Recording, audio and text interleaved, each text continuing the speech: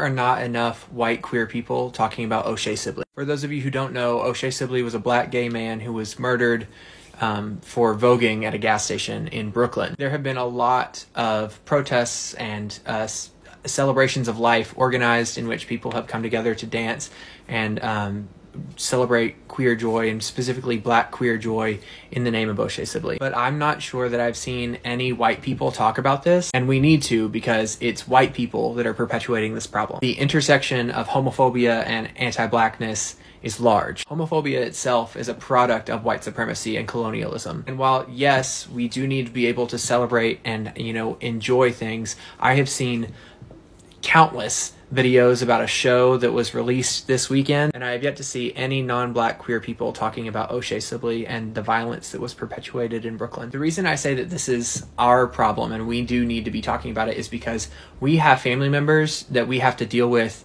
that perpetuate white supremacy. A lot of queer people perpetuate white supremacy as it is. I firmly believe that it is every white queer person's responsibility to educate themselves on anti-racism, not only so that you're able to deconstruct it within yourself and able to be an actual ally to black people, but part of that is you need to be educated and able to have those difficult conversations with your family members. And I know a lot of us feel like we already have a hard enough time just trying to be ourselves around our parents or our grandparents or our cousins or whatever. A lot of us don't even have contact with our family because it's not safe for us. But all of us have contact with other white people who still hold on to individual pieces and parts, if not straight up perpetuating and idealizing white supremacy. It's not always as simple as just having a conversation, but any time in which white supremacy shows its face, or one of the tenets of white supremacy ends up in a conversation or in the actions of someone that you know,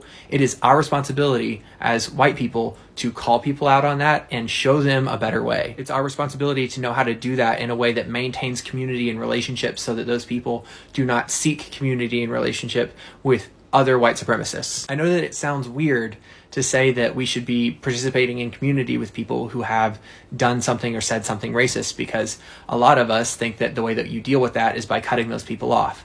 And while I do think there is a certain point at which you should do that, if you can maintain a relationship with someone, even if it's a very casual or distant relationship, and actively work with them on calling out those behaviors and helping them learn about how to be better, that is a responsibility that you as a white person should take on. There is no queer liberation without black liberation. And the undoing of white supremacy should not be a burden that is placed on black queer people. Celebrate queer joy, but also stand up for black queer people.